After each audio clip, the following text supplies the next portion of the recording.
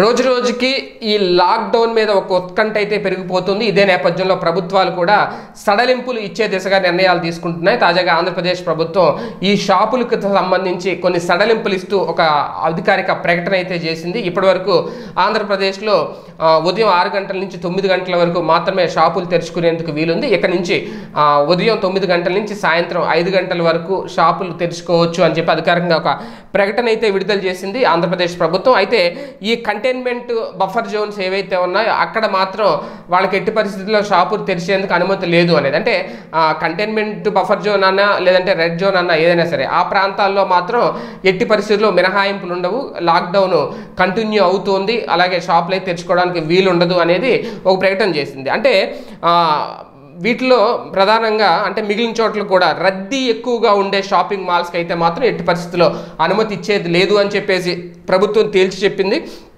బంగారు ఆభరణాల షాపులు కానివ్వండి, వస్త్ర దుకాణాలు కానివ్వండి, లేదంటే చెప్పుల దుకాణాలు కానీ ఈ షోరూమ్స్ ఏవైతే ఉంటాయో వాటికైతే అనుమతి లేదు అని కూడా ఆ ప్రభుత్వం విడుదల చేసిన ఉత్తర్వుల్లో చాలా స్పష్టంగా ఉంది. ప్రధానంగా కూరగాయల షాపులకి ఉదయం 10 గంటల నుంచి సాయంత్రం 5 గంటల వరకు పూర్తిగా అనుమతి ఇచ్చింది. అలాగే 6 గంటల నుంచి 11 గంటల వరకు ఇప్పటికే కూరగాయలు ఇవన్నీ నిత్యావసర వస్తువులు అమ్ముకునేందుకు ప్రస్తుతం వీలుంది. వాటిని ఎక్స్టెన్షన్ చేశారు.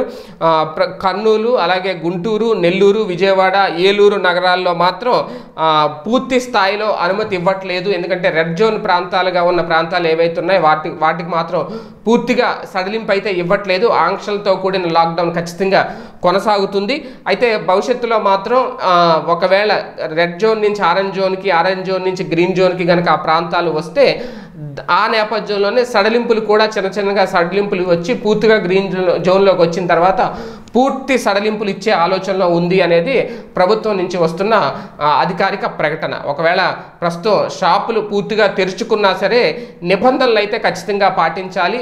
మాస్కులు ధరించడం, ఖచ్చితంగా శానిటైజర్ ఉపయోగించడం, అలాగే సోషల్ డిస్టెన్స్ పాటించడం, ఇది మాత్రం ఖచ్చితంగా చెయ్యాలి అనేది ప్రభుత్వం చెబుతున్న మాట.